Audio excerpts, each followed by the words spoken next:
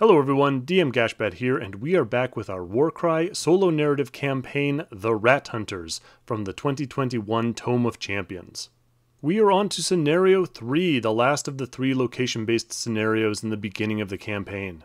This one is called the Northern Sewer Entrance, and we'll get to that in a minute, but first let's go through the warbands. First is Haldora's Explorers, a 1000 point Slaves to Darkness warband. First, we have the leader, a Darkoath Warqueen named Haldora Helsdotter. She has a Destiny reroll and a jar of Shamanic Glowflies. Next, we have 4 Chaos Marauders with Flails. I know Warcry uses slightly different names. I'm still going to be referring to them by their old Warhammer Fantasy names. The middle one has 1 Destiny reroll. The one in the back actually has 2. We have a Chaos Knight with an ensorcelled hand weapon and a healing potion. Next, we have 2 Chaos Warriors with hand weapon and shield. The one with the top knot has a Chronomantic dial and a Destiny reroll. And finally, we have 2 Chaos Marauders with hand weapon and shield. Both of them have a Destiny reroll, and the one on the right has a Blast Powder Bomb. For this game, we will be facing 1,100 points of Skeven, so the time has come. They now have more points than we do.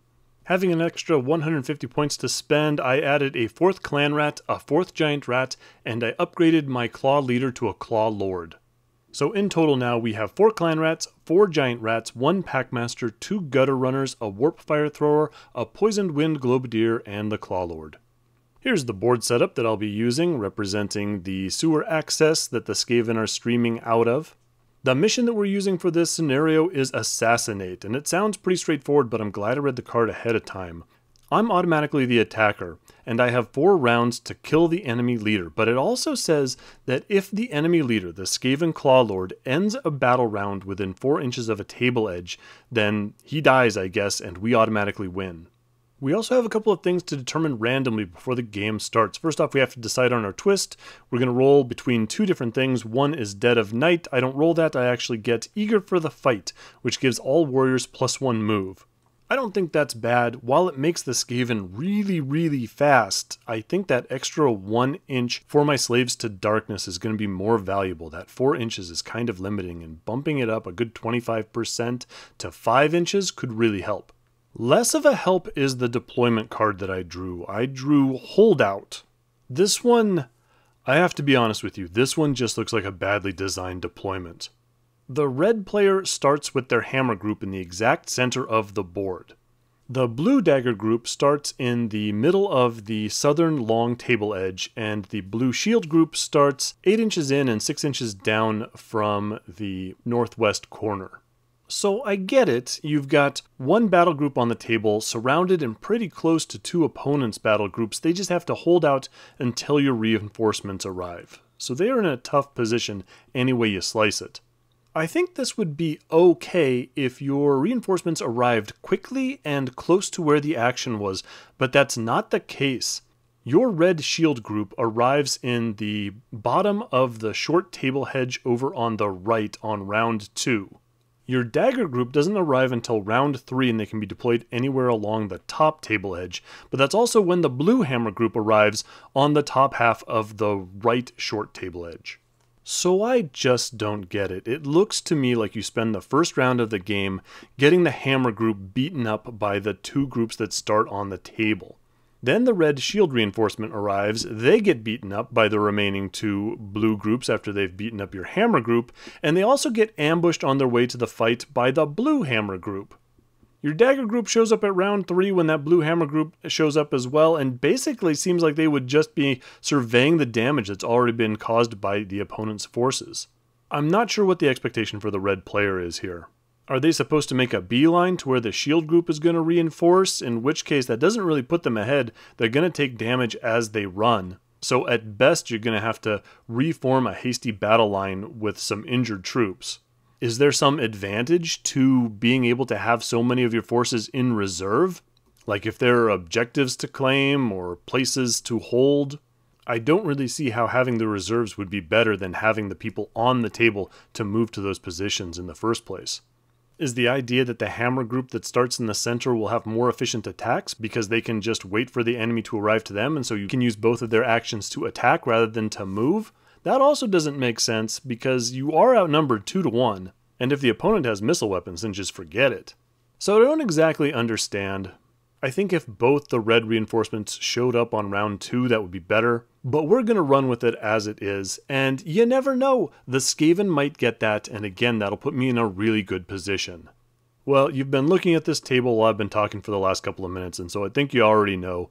No, of course not. I'm the red player. I start with my hammer group, which by the way is my weakest of my 3 groups, consisting of a Chaos Warrior, a Marauder with a shield, also with the Blast Powder Bomb, and a Marauder with a flail. So they're facing the 2 largest of the Skaven battle groups. The shield group, which contains the Clawlord, my objective, is parked right next to us with 3 clan rats and the warp fire thrower. And the dagger group, well, they're not going to have any trouble getting to us either, because they consist of those movement 8, movement 9 now, giant rats, 4 of them, plus a gutter runner and the packmaster. So what do I do here? I can sail my guys straight into that shield group and start dropping attacks into the Clawlord. He's got a toughness of 4 with 20 wounds, so I'm not going to kill him that first round. He's tough, but he's not the toughest, and of course I do realize that this is a bad time for me to go and upgrade the leader of the Skaven warband right when I have to do an Assassinate mission.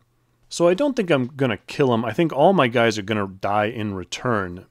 And every round after this occurs, there is a 1/3 chance that that Clawlord just heals 5 points of damage every time he activates. And of course that dagger pack moves really fast, so they're going to get in there to help real quick, even without that charge special ability that they will get 1/3 of the time. And when my shield group does arrive, they are all movement 4, and it's going to take them forever to come in and help.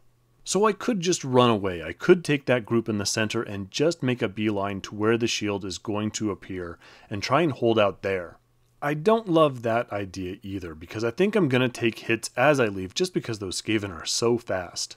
And I'm not going to be able to evacuate everyone right away. Some of them are going to get caught by the advancing Skaven and have to use a disengage action, slowing them down. And even if that did work, now I'd be clustered up with my shield group, and I'd have to fight through all these Skaven in order to get to that Clawlord in the middle of the pack and kill him off before round 4. And they will immediately get reinforced right there by the hammer group on round 3. So what do? I have a plan.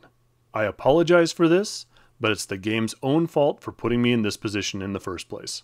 Game starts, we roll our ability dice. I get triple 4s and 3 singles. The Skaven player always counts as having 3 singles and automatically wins any ties to see who goes first. So I'm going to spend my one and only wild die that I got this round, and I'm going to make another single so I can go first. I'm going to activate my Marauder with the shield and the Blast Powder Bomb. I'm actually looking forward to this. I'm going to move him off to the right, and he's going to lob that bomb right at the Clawlord's head. So everyone within 3 inches of that target will take d6 wounds on the roll of a 4+. I roll for the Clawlord, and I miss. Okay, that's alright. I roll for the Warp Fire Thrower, and I miss. That's not great. I roll for the 3 clan rats, and I miss 3 more times. I make 5 d6 rolls and get a 1, 2, or 3 each and every time. What a miserable set of dice. That's okay. This actually wasn't a key component of my plan. I really just wanted to do this and move that Marauder off to draw away some of those lead clan rats. Skaven turn, and while the rules are pretty vague about who I can activate first for the other player, I have always said that it's the closest model that activates first. So in this case, it'll be that clan rat, which is closest to that shield marauder that I just activated. I roll for his behavior, and I get charge, which is the worst one, so he gets a bonus move right into that shield marauder, and he does d3 points of damage automatically and rolls the maximum 3. So there's a real disbalance in the dice rolling straight away in this game. He then gets his first attack action. He's got 3 dice. He gets 1 hit and 1 crit, so another 4 points of damage, and then with his second attack action, he just immediately kills my marauder. So yeah, I hate to say I told you so, but this hammer group is dead. They are not going to hold out against these Skaven. So while I'm disappointed that the Blast Powder Bomb didn't do anything, and I'm disappointed that that Marauder died so quickly, didn't draw any more of those clan rats away, we are going to proceed with the plan. And for that, I'm going to activate my Chaos Warrior next, and he is just going to make 2 move actions. He's going to slip past the shield group and go hang out at the edge of the board. That's going to mean the next closest Skaven model is going to be that clan rat right up there. I'm sorry I didn't take a picture of this, but he's just going to get a standard 2 actions, and he's going to make a regular move into my Chaos Warrior, and he's going to make a regular attack, which thankfully he completely misses. The thing that absolutely could not have happened for this plan to work would be that clan rat coming in there and killing the Chaos Warrior. That would have been pretty unlikely. He would have had to have gotten a charge result and a lot of crits, but it was possible, and I'm glad it didn't happen. My turn again, my third and final activation. I take that Flail Marauder and I double move him away from there. I just get as far away as I can from either of those Skaven groups. And here we can see the plan come together. It's the Clawlord's turn. He is the next closest to one of my guys. He gets a standard 2 actions. He moves into contact with that Chaos Warrior, gets his standard attack. He does get a hit and a crit, doing 7 points of damage. Pretty good. But I think you can see what just occurred. I moved my Chaos Warrior there on purpose to draw the Clawlord to the edge of the board. He's going to be within 4 inches of the edge of the board at the end of this turn, which means that the defender is going to automatically lose. I've basically just lured him into an ambush. My dagger group is going to jump out and shank him in the alleyway. And I know what you're thinking. You're thinking I manipulated the AI of the scenario to cheese my way into an easy victory. It's possible that I could have done this from the very beginning, no matter what the deployment was. Ironically, before I went and played this scenario, I did think to myself, you know, I could just, instead of giving a Clawlord who's pretty resilient, I could put in a Warplock Engineer or a Greyseer or something like that, who is a lot more squishy and easier to put wounds on. The thing is, if I had done that, then he would have had a ranged attack and not have charged in to get instantly killed by these victory conditions. Completely inadvertent, but there you go. I tried to make it hard on myself, and I ended up giving myself a path to victory. And do I feel bad about the way I won this game? No, I do not. I did not like this deployment setup. I do not like this holdout. To say nothing of playing down 100 points and having to deal with the absolutely brutal behavior chart that I have to deal with. Unless I'm missing something about the way Warcry is played, I would hate to draw this deployment in a game against a regular person. I feel one of the players is gonna feel real bad, and possibly both of them. So yeah, I found a sneaky way to win, but I really did want the reward for winning the scenario, and they are Skaven. They should have seen this coming. So the only thing really to do now is to go through the rest of the Skaven activations to see if they can pull down any of my guys before the game ends, because I really don't want to take any more casualty rolls if I can avoid it, especially on that Chaos Warrior. The next clan rat from that shield group activates next. He gets a charge, which isn't great, but he only does 1 point of damage when he moves into the Chaos Warrior, and then he spends his 2 attack actions completely missing, which is fantastic.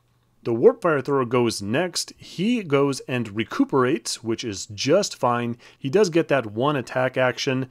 He rolls his 4 dice and manages to get 1 crit, which does 4 points of damage, but my Chaos Warrior is still holding in there.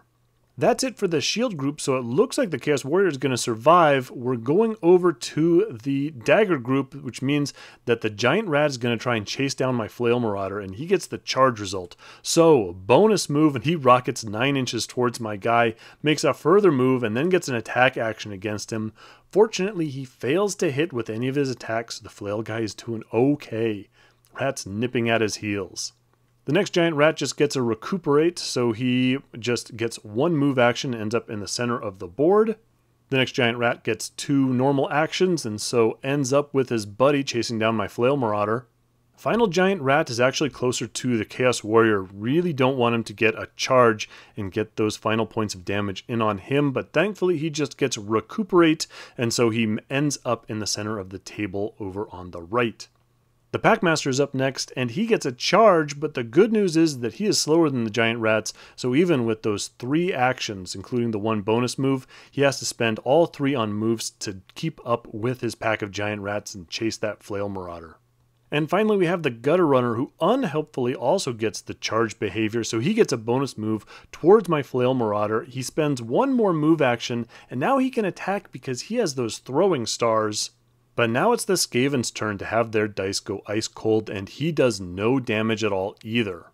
So it's the end of battle round 1. The Clawlord has been lured too close to the table edge, and my dagger group comes in and knifes him to death in the dark.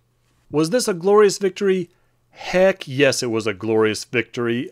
Haldora Helsdotter didn't even show up on the board, but her plan out-Skeven the Skeven, so I do not feel bad about this at all. Haldora's explorers are moving on to the final battle in the campaign, Ambush in the Dark, and there's no cheat code for this next one. In the post-game sequence, the Chaos Warrior manages to survive without any injuries, which is great. I get 2 rolls on the Lesser Artifacts table. I get nothing but dust again, which is disappointing. But I also get a vial of Jabberslaith blood, which adds 1 to your crit damage for an entire game. That goes to the Chaos Warrior who bravely acted as bait this game. He also gets a level of Destiny, which I think sounds appropriate. The reward for winning the scenario is that in the final battle I get 2 wild dice each round instead of 1, which is real good. I do like how these beginning scenarios are set up with the rewards. The other 2 scenarios give you bonuses which you can use in later games, so it's helpful to get those rewards early and use them in the later scenarios, but it also means when you get to this one, which I think is the most important reward, you're fighting a larger Skaven horde, so the likelihood of failing this game is a lot higher. Anyway, that's the game. Thanks for watching. The final game, I want to paint some stuff for that one, so it might not be for a while. Leave a comment below if you have any questions, observations, or concerns, and I will see you on the next one.